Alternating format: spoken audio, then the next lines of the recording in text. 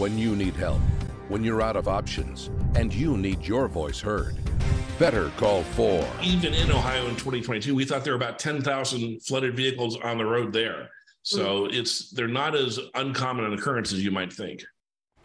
Thousands of cars are damaged by floodwaters every year, but don't assume all those vehicles end up in a junkyard. Some may end up in the used car market. I spoke with a used car expert about the potential problems they pose for unknowing buyers like you in tonight's Better Call 4.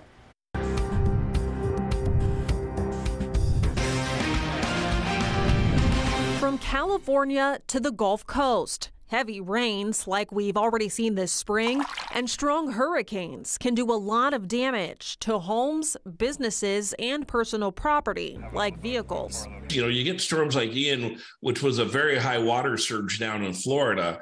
And these cars wind up all over the country. Patrick Olson with Carfax says in the wake of Hurricane Ian in 2022, widespread flooding damaged as many as 358,000 vehicles. That's in addition to the 400,000 water-damaged cars already on the road before the storm even made landfall. And about 10,000 of them are estimated to be on roadways here in Ohio, the 11th most in the nation, a 26% increase from the year before. Particularly in Ohio, you may think there's not a hurricane within hundreds of miles of us. But what happens, a lot of unscrupulous resellers will get a car from Houston or the Gulf area or the East Coast, and they will fix it up and they'll take it to places like Ohio and try to put it off on buyers there. And the car may look okay at first glance, but Olson says there could be bigger problems with a previously flooded car. It is literally rotting from the inside out. So it can mess up your electrical system. It can mess up the engine, making it a safety issue. If you're in the market for a new used car, Olson says there are telltale signs of water-damaged vehicles.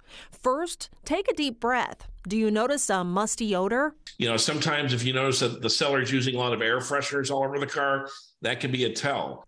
Look for damp or loose upholstery or carpets. Sometimes it's stained, or maybe it doesn't quite match the rest of the carpeting in the car. Look for rust around the doors or inside the hood and trunk latches.